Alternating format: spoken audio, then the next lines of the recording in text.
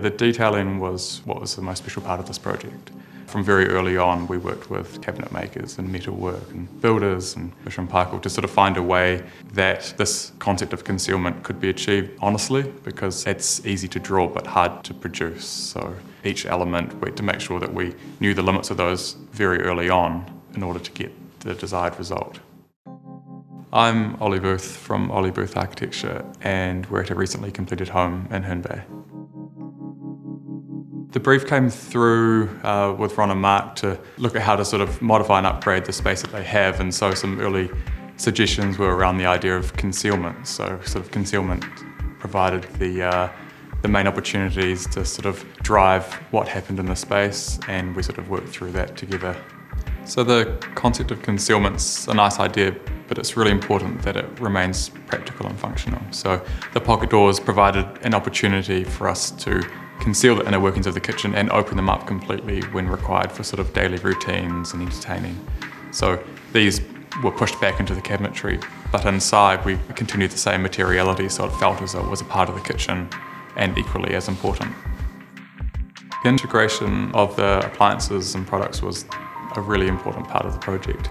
So from an early stage, we worked closely with Fisher & Paykel, with their designers and engineers, to find ways in which these new products, such as the columns, the fridges and freezers, could be used most effectively in the space. So that was to enhance the verticality, so full height cabinetry and low toe kicks. So ventilation was a really important component to work through, and with the integration we could then create sort of blocks and modules that responded. We had the fridge and freezer in the bar area, and then the dishwashing hub on the island. So we created these cores throughout the space, and that integration was really sort of central to the way that we could achieve this level of detail.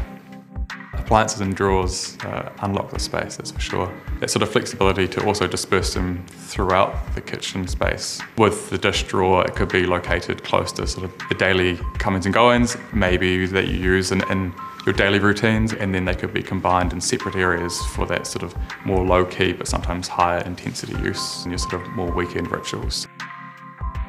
I guess the working triangle is always a consideration, but perhaps it sort of develops into something of like the division of space. So identifying where the functional areas of the home are and making sure that that connection is maintained, whether it be the cooktop to the outdoor living or the fridge central to both the bar and the kitchen, so that when it was being used in high intensity times that it could respond to that rather than people starting to overlap.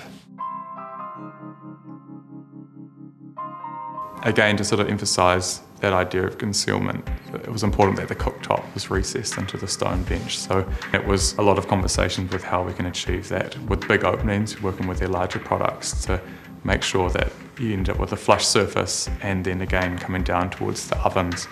They're so simple and dark, they were sort of beautiful enough. They're really the only appliance that's on display all the time. So it was nice to celebrate that, and equally we required everything else sort of just tucked away and was concealed.